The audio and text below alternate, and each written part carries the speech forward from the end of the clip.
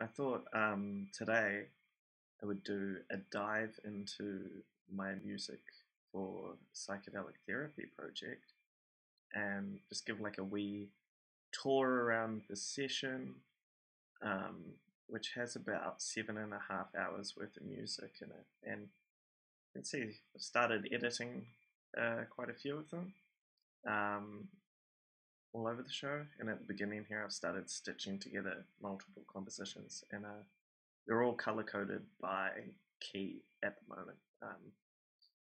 And yeah, when I stitch them all together into one musical tapestry, I'll probably switch to a more like instrument based color coding system. But for now, this seems to be doing the trick. Uh, within this one session, we've got 3 different days of recording. Up here on the top, we've got the first session, the second session here, and the final third session down here. And before we get into it, I thought I'd show how each of those sessions differed because we kind of built upon our process each time.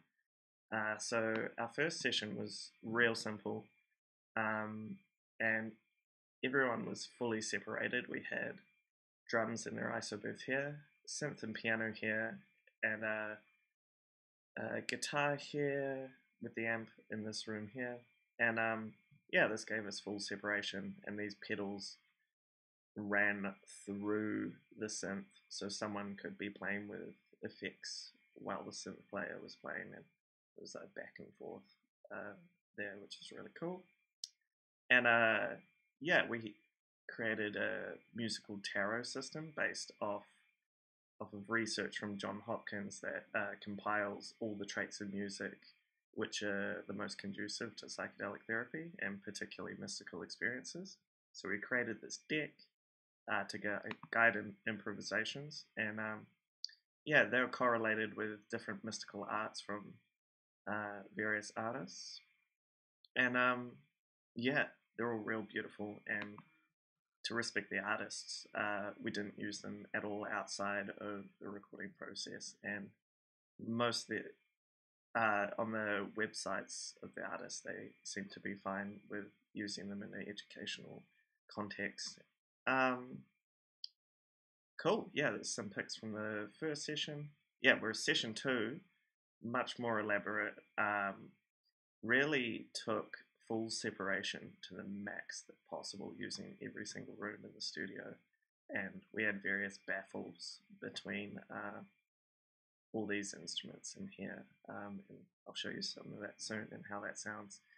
And yeah, the big difference with this one is we added a little bit of like ritual ceremony to the opening of the session, and Knife Edge Sabrina projected visuals correlating to the cards onto the wall, so the performers had some guidance, and this would like essentially activate their tarot cards.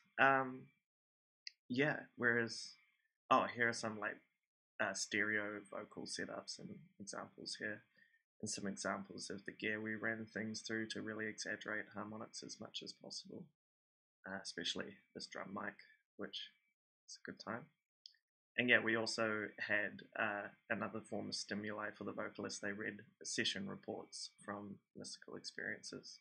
And yeah, final session did kind of the opposite because we wanted to maximize the feeling of ceremony and ritual. We had everyone in the same room, utilized decatry and other orchestral recording setups, live track through a plate, had everyone together, used a bit of baffling to mitigate bleed, but we really tried to use bleed to our advantage that time instead.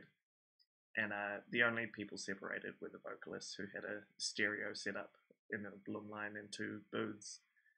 And the idea behind that was that ritual is, conducive to improvisation through my research. So we maximized that through the engineering as well to get as much like communitas and maximum vibes. So 3 very different approaches to recording, and I think I could play a bit from the first session, this pink one, which of course is E minor. And yeah, you can hear some of the sound quality that we got from this one.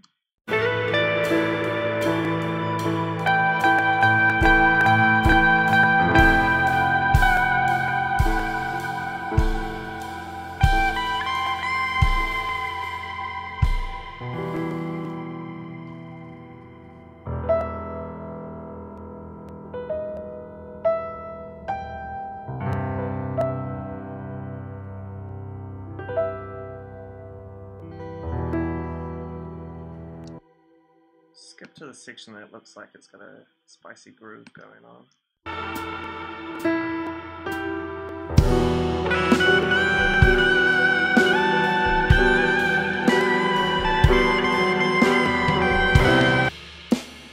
So you can see we can fully isolate the drums because in this initial session they had their own room.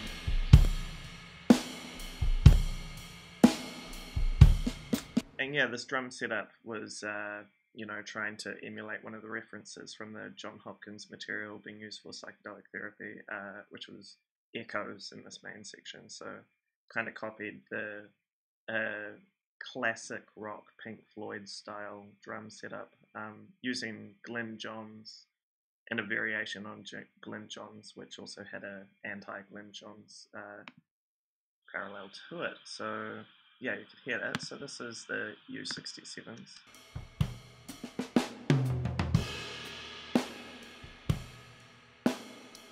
Bright and crispy, and then you got the anti-Glyn Johns, which are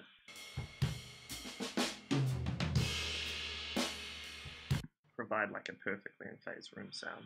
And yeah, this was the only session we mic'd up the toms for as well, because of course Echoes has that beautiful like crescent tom sound, and we really wanted to grab that in at least one of the sessions. Yeah, yeah, I don't want to talk about drums too much, but because I will. But yeah, kind of chasing harmonics, we really squashed the crap out of a couple of mics in the room.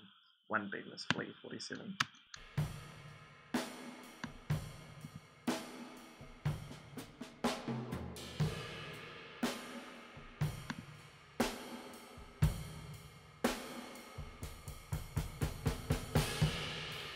So yeah, that was running through a Neve preamp into a germanium compressor.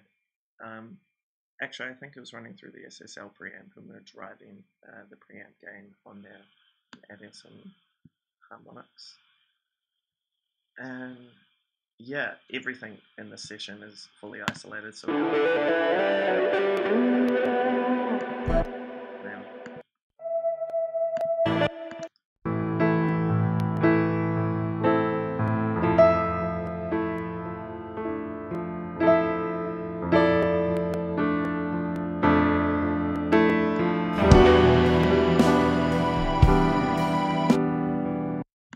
very cool piano setup as well. One that I picked up from Thomas Voice, who did Jake and Jasmine's recent album.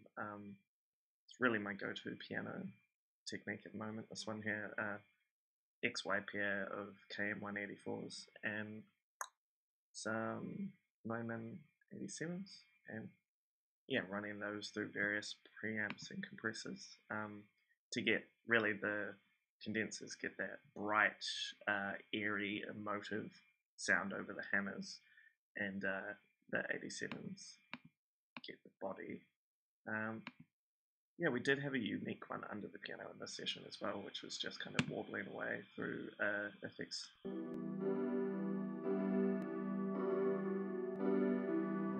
Yeah, that's the only session we did that for. Cool, yeah, so that was an example of session 1, full separation. Session 2, just a reminder, session 2 looks like this. So yeah, drums and percussion in this room here, everything with keys in this room, projections on these guys, and then we got stereo and mono vocals happening. Yeah, this one is spacey as heck.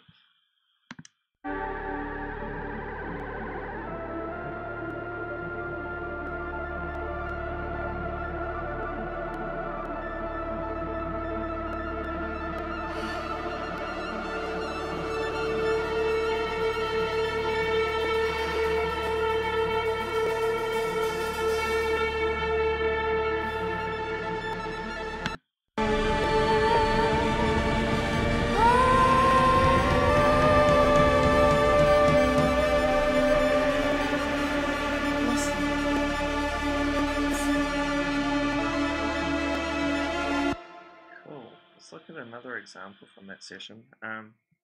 This is one I've not quite finished editing. I haven't got to the vocals yet, but it could be cool to listen to the percussion, because this one had both hang drum and drums in that same room, so there's bleed there, but it worked out quite beautifully. So if I grab the full kit and the percussion, which in this case is Kevin on the hang, yeah, you'll be able to hear the blend between those.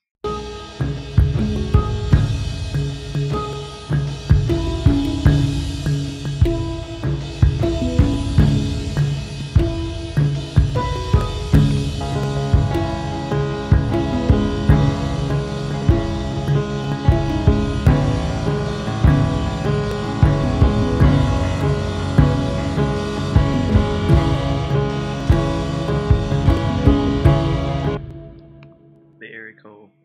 Something really interesting about this is we had vibraphone mic'd up, and no one was playing vibraphone, but it has this gorgeous room sound.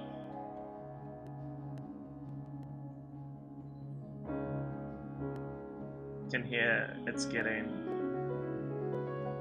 beautiful Ruby piano. It's getting some of the tinklies of the Rhodes as well. Just heaps of room ambience. And what I've got set up on this channel over here is a crystallizer, bit of EQ, huge room reverb, and a tape machine to give it some wobble. And then you can actually, because there's no vibes on it, I was like, oh, I can use this for some like messed up effect, and here we go.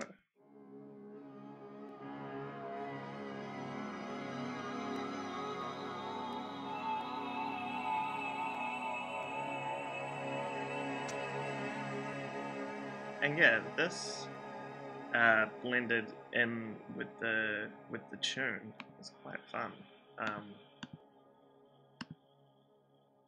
Let's see if we'll grab the matriarch and we'll grab the full kit as well.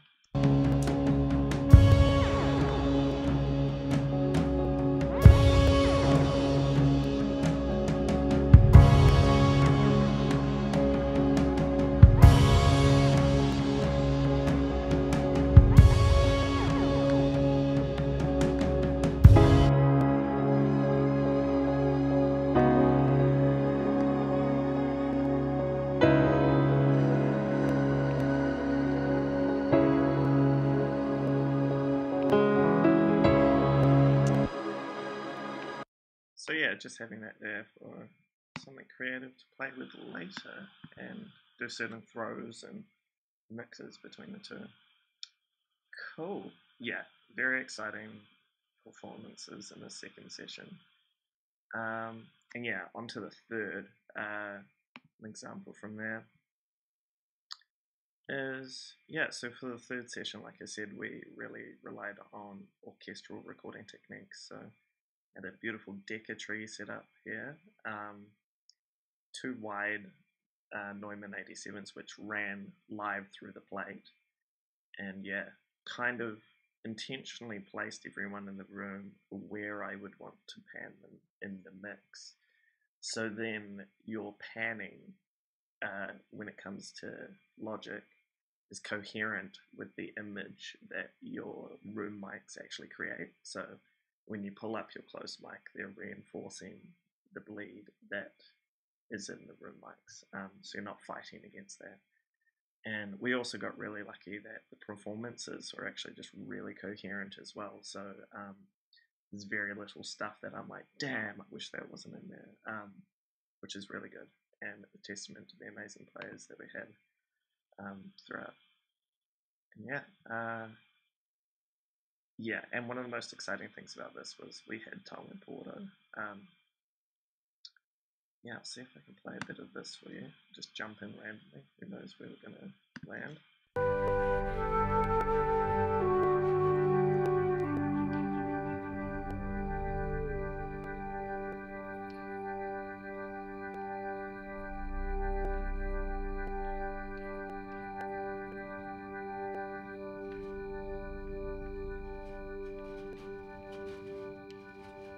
Let's jump ahead a bit.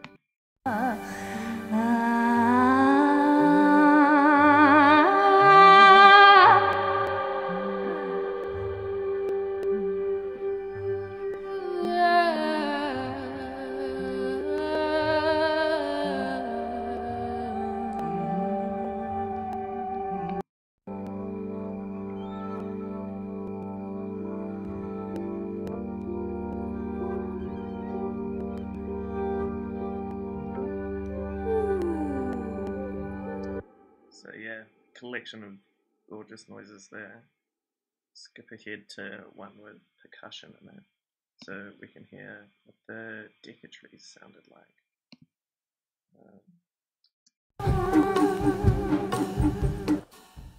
Cool, so this is the deca, and that comprises of a center mic, which I believe is a C12, and yeah, two 414s on the sides. Then you can hear we've got beautiful picture of the drums and the cymbals, heaps of organ, heaps of the extra percussion as well. You can hear it kind of creates an image, and you can place everything in the room as well.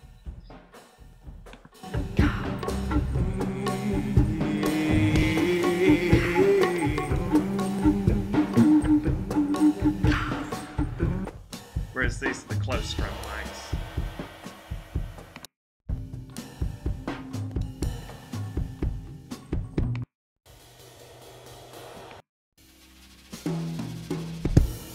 Woo!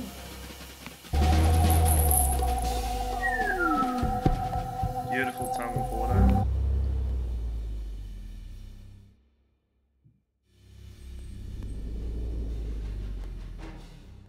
And of course the beauty of this is, you know, when you edit in a piece of tongue recorder when it's playing, brings up a beautiful room ambience with it, so it's almost like it feels like some instruments pull up the rest of the band with them, and this intensity rises with them. So a beautiful thing to consider when editing is like, how am I actually affecting this distant off-axis sound of everyone else, and like, can you use that to your advantage as well? But yeah, editing can be like a real sweet creative process. Upright bass as well, heaps of fun. Let's chuck some compression on that.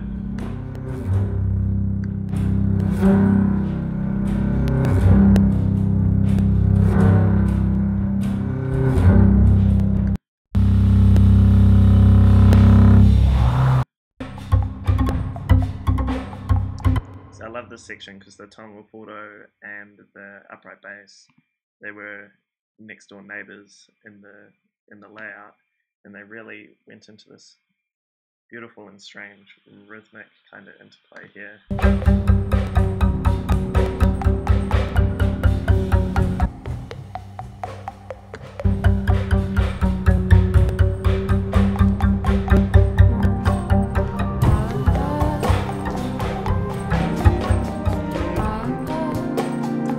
So yeah, crazy stuff going on. And yeah, beautiful vocals in this whole team. And yeah, organ was a pretty typical organ setup, you know, like two on the side of the Leslie and then one down the bottom getting the low end.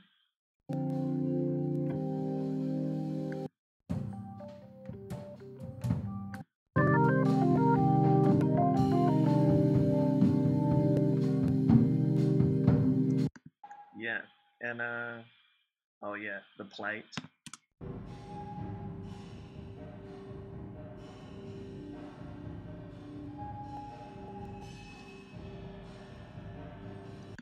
Gorgeous plate. That was just everything in the big room through these 87s that went through the plate. Cool. Other neat stuff in here is the extra percussion. So on the left and right, actually it ended up being of the drum kit. To the left, we had,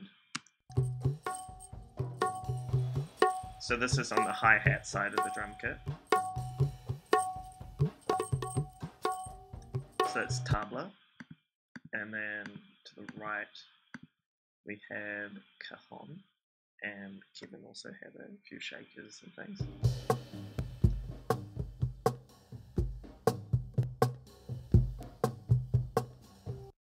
This would be something different.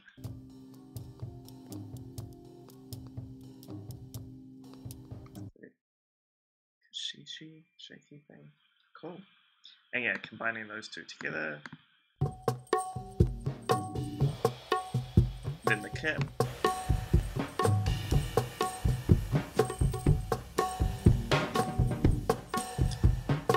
Add the decker in. The plate. And everything. Yeah, bound to get some of those.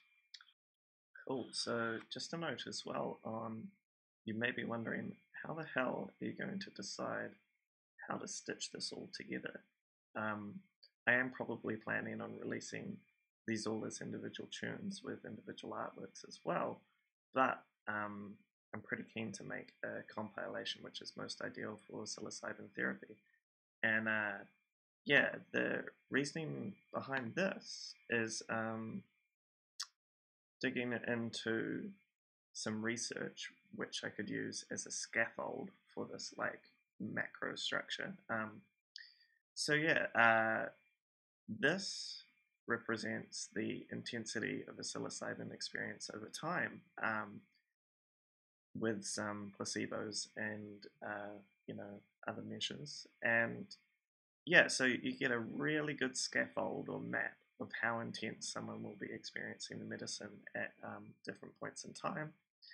And yeah, I essentially have combined that research with research from questionnaires uh, on what music is most supportive or most useful at different periods, and that is from the participants and themselves.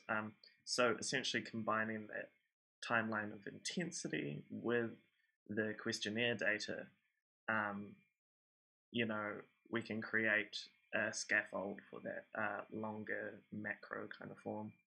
And yeah, kind of in summary, uh, found that more ambient, major, and supportive music is fantastic for leading into it and returning, whereas in these peak periods here, it was much better to have more intense and cinematic music going on. So, what I had done was had my supervisor Neil analyze all the recordings that we did and rate them from ambient and supportive to intense and cinematic. So through this data, I can kind of map which point in the timeline of the psilocybin experience all these different tunes would be best suited for. So I've got decent chunk for intense cinematic, which would be obviously most useful between 120 and 180 minutes, and then plenty of ambient and supportive stuff for the before and after. And yeah, of course, also taking into consideration like key changes in between and kind of like crossfading different performances, which I've already done a bit of. And yeah, another interesting thing which you just heard from this tune here with the percussion is we implemented an idea I came up with called rhythmic consonance. And this really stemmed from the fact that music for psychedelic therapy tends to favor simple ratios, so simple intervals and simple temporal time ratios as well. And this example can be seen because one of the recommended traits is simple triadic harmony, drone, you know, usually like major or minor simple modes. And of course, drone is both the simplest ratio or interval and it's the simplest across time as well because rhythmically it's yeah, it's just droning. So yeah, what I thought is that you could take this idea of consonants and simple ratios and then you apply it to the temporal dimension, the time dimension, um, which has precedent for being very important because you know, often in these psychedelic states, people experience beyond 3D kind of experiences, whether that's through the music or dilation of time or geometry, acting how it normally wouldn't. So yes, by essentially correlating the tempo with the key center using this equation here, we can make it so essentially the rhythm is an octave of the key center. So conformally, it holds the same relationships. Um, and yeah, the interesting thing about this neurologically is in your auditory cortex, you perceive music in the auditory cortex, and you show synchronous neural firing. So if you were in an MRI machine and someone played you an A, you would be able to look in someone's auditory cortex, and that exact neural frequency would fire at the exact same rate. And this, interestingly, doesn't happen with color, which is strange. And yeah, also with rhythm, different parts of the brain synchronize to that. The EEG patterns in, I believe it's the supplementary motor area, the bilateral putamen, and the caudate, I think I'm saying that right, they all synchronize. So the EEG patterns in these parts of the brain, these older, more primitive parts of the brain, synchronize to rhythm, beat, and meter. And what all these parts of the brain have in common is that they have to do with learning and movement. And this explains a lot. This explains why when you hear a beat, it's not your auditory cortex so much synchronizing, it's the parts of your body to do with movement and motor planning. So that's why we dance, that's why we move to the beat. We don't move to the melody so much. And yeah, but the interesting thing about applying this idea of rhythmic consonance, where your key center and your BPM are correlated by octaves or some other ratio that you decide, is in fact you end up synchronizing the auditory cortex and these older, more primitive parts of the brain by a degree of octaves as well. So you're creating this like neurological consonance between EEG patterns in the motor areas and the synchronous neural firing in the auditory cortex. So this actually has a neurological significance that is really cool. You can essentially harmonize different areas of the brain through this technique. And yeah, because of the prevalence of simple ratios in peak music or mystical experience music that's been found, yeah, maybe this is beneficial. And maybe my thought is that this will lead to like a more coherent and cohesive experience, and this may in turn have effects on the geometry people are envisioning during the mystical experience as well, because there are so many novel communications between different parts of the brain and the visionary cortex as well. So yeah, just thought that was something cool I'd like to share. Cool. Yeah, so I hope this gives everyone a good idea of what I've been up to. What I've been up to now is literally just going through all of these, doing heinous amounts of editing. And yeah, eventually this will go on to be mixed, submitted, mastered, and yeah, we'll go on to guide people's journeys through mystical experiences and psychedelic therapy, and hopefully lead to some more positive outcomes in patients, because it's rich in all these traits of music that were recommended by John Hopkins. So yeah, thanks for tuning in,